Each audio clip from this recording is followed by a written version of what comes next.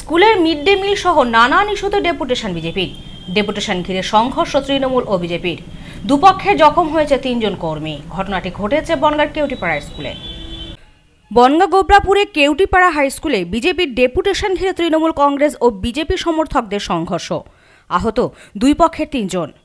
উত্তর 24 পরগনা জেলার বনগাঁ ব্লকের কেউটিপাড়া হাই স্কুলে মিড ডে মিল ও স্কুলের দুর্নীতির অভিযোগে বিজেপির পক্ষ থেকে এদিন ডেপুটেশন দিতে আসে স্কুলে। আজকে ডেপুটেশন দেওয়ার নাম করে তারা আমার উপরে কিছু আক্রমণ করে যায়, আমাদের শিক্ষকদের মারধর করে, আমাদের গ্রুপ ডি এবং গ্রুপ সি স্টাফদের ঠালাগুতো দেয় এবং আমাকে বিভিন্ন ভাষায়, অকথ্য ভাষায় আমাকে গালিগালাজ করে এবং খুব প্রেসারে রাখে, আমাকে মানসিক প্রেসারে। সেই মানসিক যন্ত্রণা আমি আর সহ্য করতে পারছি না, তাই আমি ওসির কাছে অভিযোগ জানাতে আমি এখন বাধ্য হচ্ছি।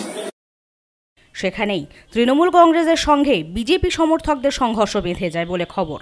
ঘটনায় তৃণমূল কংগ্রেসের ইয়ারুল মণ্ডল নামে এক কর্মী আহত ও বিজেপির 2 সমর্থক আহত হন।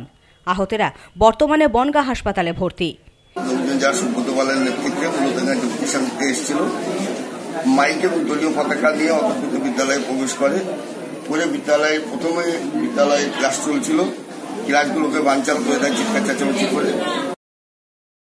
বিজেপি ও তৃণমূলের পক্ষ থেকে একে অপরের বিরুদ্ধে অভিযোগ দায়ের। প্রদীপ্ত বাবু বলে তার বিরুদ্ধেই মূলত অভিযোগ, এবং হেডমাস্টার মশাই যিনি প্রধান শিক্ষক আছেন দীর্ঘদিন ধরে দেখা যাচ্ছে যে ছাত্রদের কাছ থেকে টাকা নেয়, 240 টাকা করে নেওয়ার কথা, সেখানে কারো কাছে 400, কারো কাছে 500, কিন্তু তার কোনো বিল বই দেয় না, তার কোনো রসিদ দেয় না। এইভাবে একটা যথেচ্ছাচার চলছে 2-3 বছর ধরে।